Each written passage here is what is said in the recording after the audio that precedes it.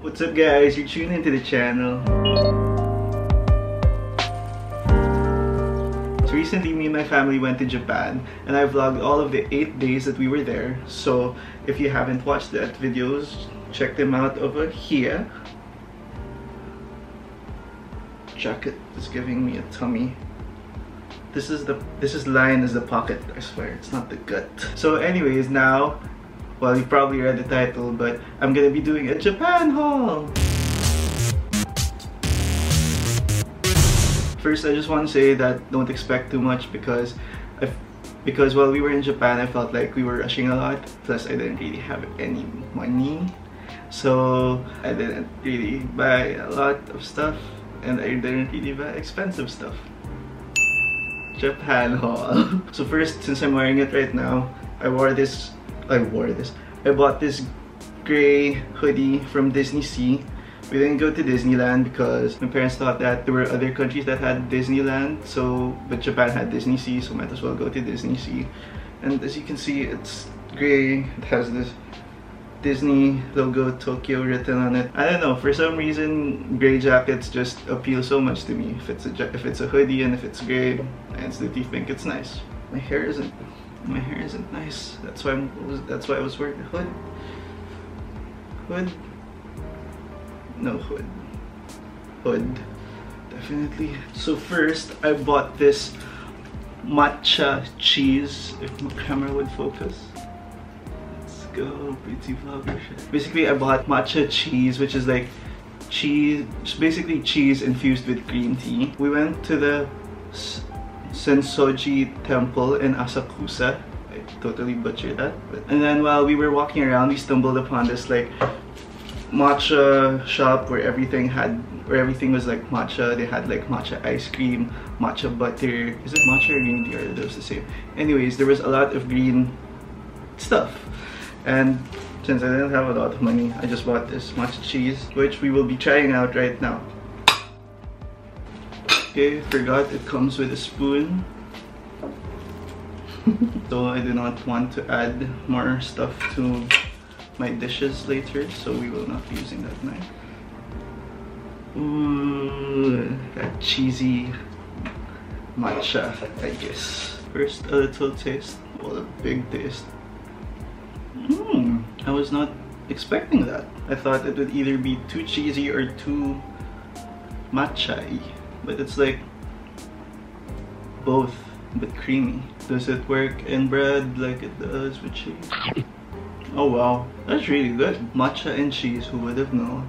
I love this. So good I can just eat it on its own. So the next thing in the haul are these. These are Ichiran instant ramen noodle packs.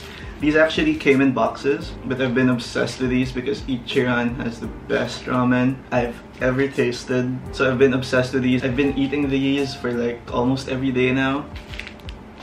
I might actually cook this one after this video. And then next we have Roy's Nama chocolate, if it focuses. And I think it did. Now for Roy's, we actually have these in the Philippines, but the thing is, but they're a lot cheaper in Japan. I think they're also made in Japan. I don't know. Plastic. Smell of Nama. Here's the Roy's. And I'm not their big fan of chocolate too, but these chocolates though, so good. I'm having a moment. They're just so good, melt in your mouth, and they cost like half as much in Japan as they do here. Now to the next chocolate. Fell in my matcha bread. I also got green tea Kit Kat. Green tea Kit Kat is like available here too, but they're always so good and they're cheaper there, so I got myself an entire pack. And just so it's a little bit different, I got the dark matcha ones. Oh, that was paper. Thought it was plastic. Okay. Ta-da!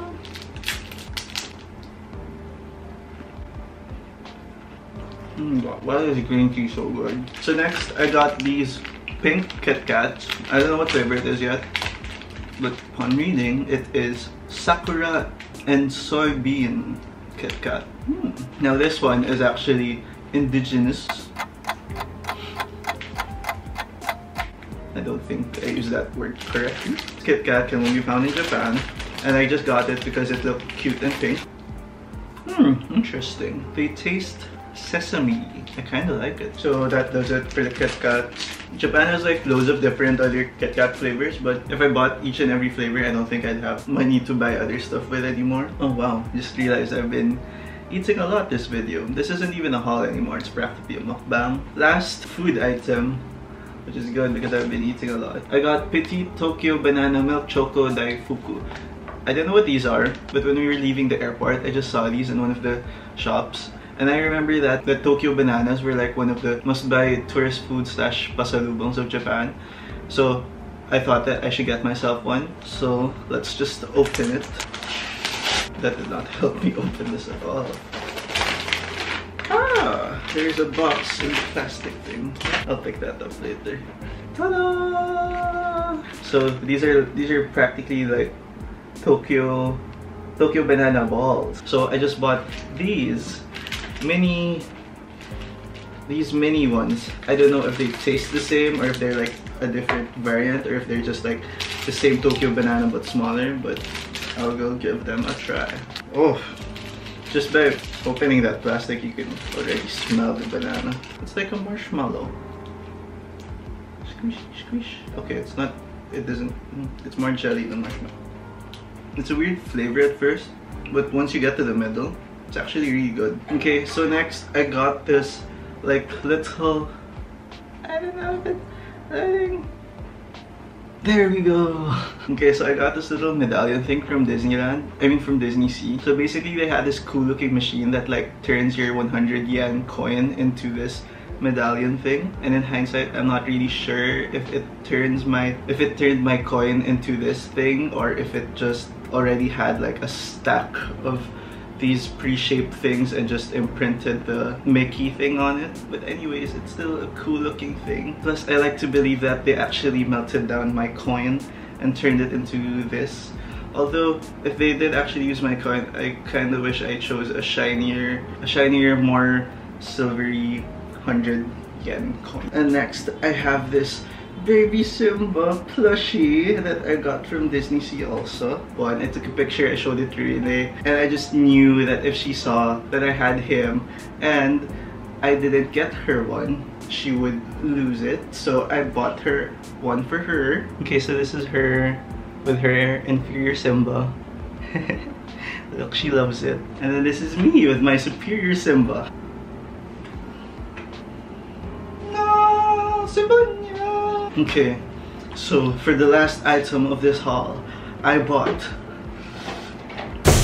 an Izuku Midoriya Deku action figure. I tried saying too many things that time. We went to Akibara, which is like the land of anime, and I totally weebed out. I'm really in love with this anime now. It's like anime and superheroes, which is like the perfect combo for me.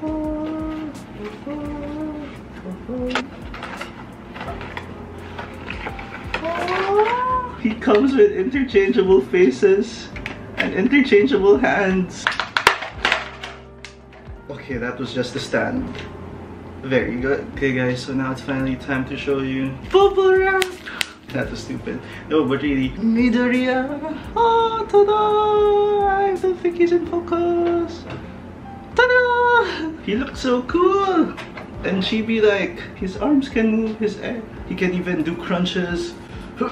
Okay, not crunches. He can swivel his waist. So here we have the basic Midoriya face. So now let's try to play with the hand, and let's even change up the head, because why not? So we now have a crying Midoriya with the red finger because he doesn't know how to control One for All yet. Now we have angry Detroit smashing Midoriya when he's finally done crying and the flashback has happened, and now he knows that he must do something to deserve his power. I'm too obsessed with this. That's it for the video, guys. Thank you for tuning in.